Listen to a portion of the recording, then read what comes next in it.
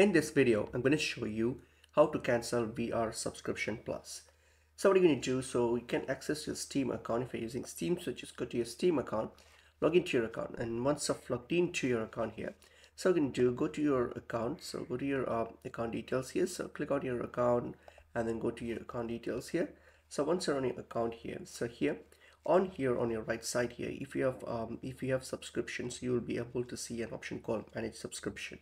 Since I don't have a subscription, so don't see that, but you'll see manage subscription, which is next to the purchase history. So all you have to do is simply click on the manage subscription.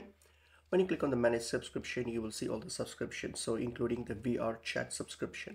So all you have to do is select the VRChat subscription there, select it, and then you will see there's an edit option next to it. Click on the edit option, and from there you will see the option to cancel it, and all you have to do is simply click on cancel and follow a few on screen prompt to confirm the same. And that's how you actually cancel your VR Plus subscription or any other subscriptions.